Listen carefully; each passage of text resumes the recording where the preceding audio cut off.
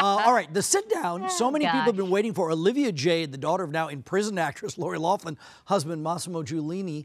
All major networks have been chomping at the bit to ask her about, the whole college admission scandal. Olivia did not go with Gayle King or Savannah Guthrie or even Oprah to share her story. Rather, she chose the Pinkett Smith family for one of these red table talks. What's more surprising is not everybody at the table wanted her there. This, as you know, is a multi-generational series of hosts. And while the peer, woman about her age, Willow, stays quiet, Jada's mom, Adrienne Banfield Norris, was not happy to welcome this particular guest.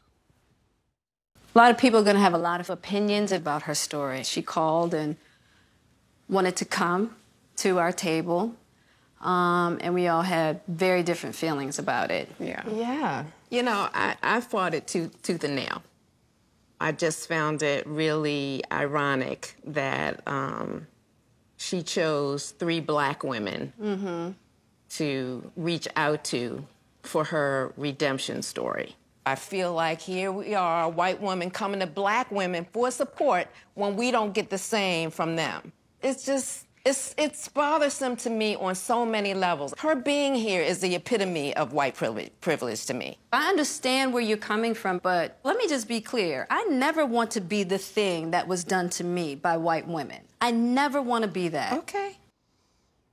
All right, Grandma's still not happy. Now, Olivia Jade herself joins the table. Here we go. Because what happened was wrong. And I think every single person in my family can be like, that was messed up. That was a big mistake. But I think what's so important to me is to learn from the mistake, not to now be shamed and punished and never given a second chance. Because I'm 21, I feel like I deserve a second chance to redeem myself, to show I've grown. Can you talk to them while they're in prison? I actually haven't spoken to either of them. There's a quarantine phase just because of COVID, so I think that is the reason, but I'm not too I just haven't heard anything, so I'm just waiting. Oh, wow. Yeah. Olivia Jade also admits she didn't realize what the big deal was when the story first broke. This arguably the most chilling part, where she acknowledges the bubble she herself grew up in.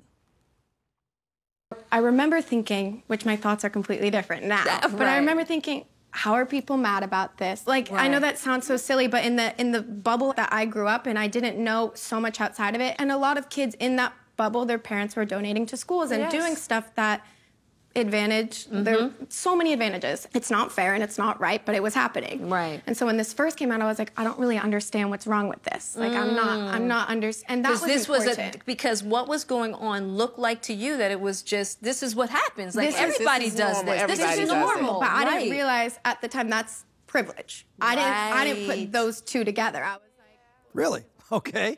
Entire conversation, which may well inspire other conversations, is now on Facebook Watch.